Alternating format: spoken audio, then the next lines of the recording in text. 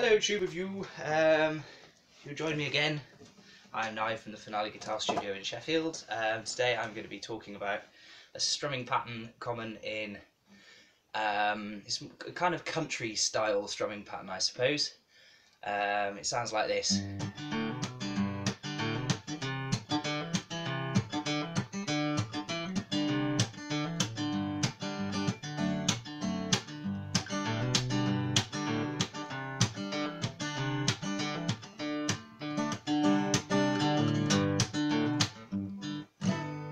That kind of thing. And in this video I'm just going to be breaking it down to how you do it and a few different variations of it. So we're going to start with something that sounds like this.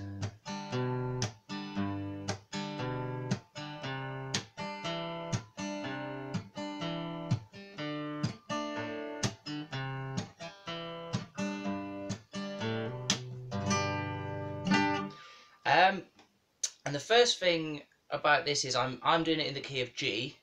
It's a good key to do it in. And what we're going to be doing is we're going to be using the bottom string, the bottom E string, and the A string as our root strings. So that's going to be the notes G and B. So it's going to go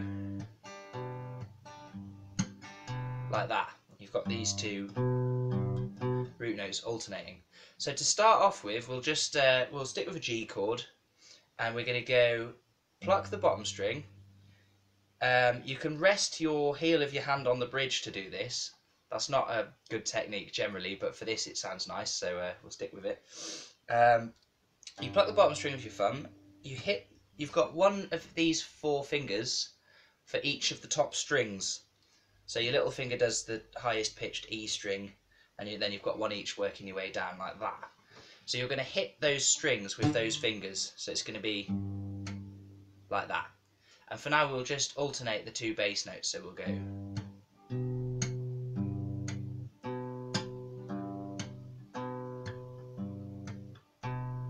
like that. Try that slowly and see how you get on. If you've got long nails like me, then so much the better. It'll make a nice click noise when you hit them. If not, just tap them with the ends of your fingers.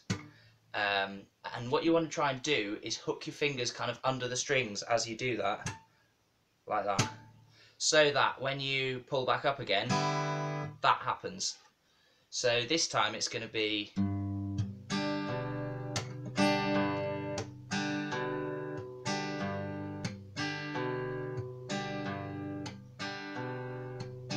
so you've always got to remember the rhythm is 1, 2 and 2, 2 and 1, 2 and 2, 2 and 1, 2 and 2, 2 and 1, 2 and 2, 2 and, like that. So I'll play it very slowly on a loop and just try and play along, and we'll see how we get on. Here we go.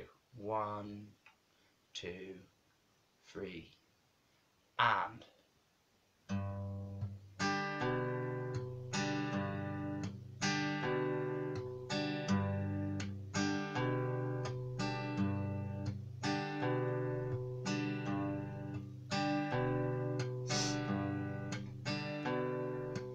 One and two, 2 and 1, 2 and 2, 2 and 1, 2 and 2, 2 and 1, 2 and 2, 2 and 1, 2 and 2, 2 and 1, 2 and 2, 2 and 1, 2 and 2, 2 and 1, 2 and 2.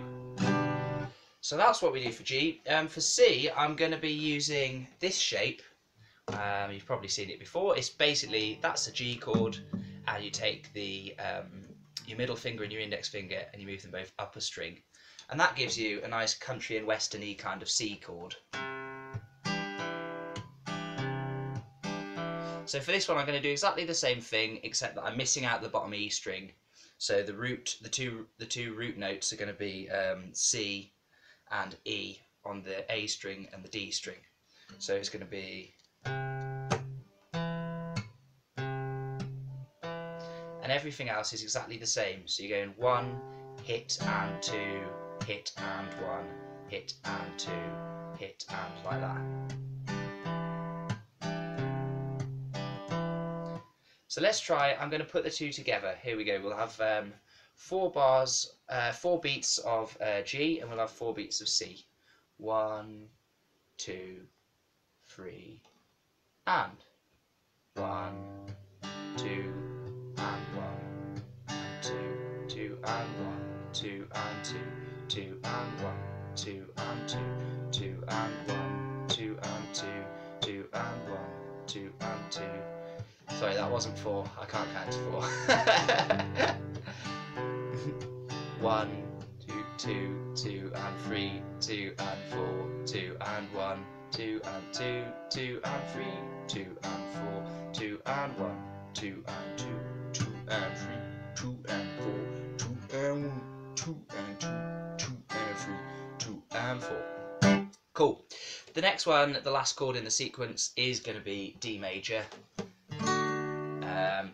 And for D major, because D is the root note, we're going to have to invert the order of the bass notes. So where before we had a low bass note followed by a higher bass note, now we're going to have D followed by a lower A in the bass. So it's going to go D string and then A string.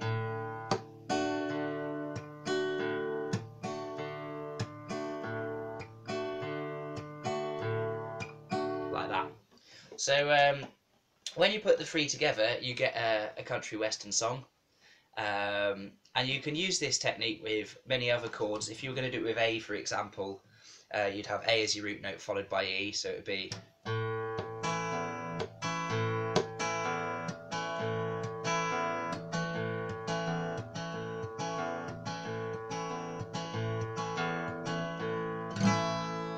yeah. And let's have one more example. For E major, it would be E and B in the roots, so it would be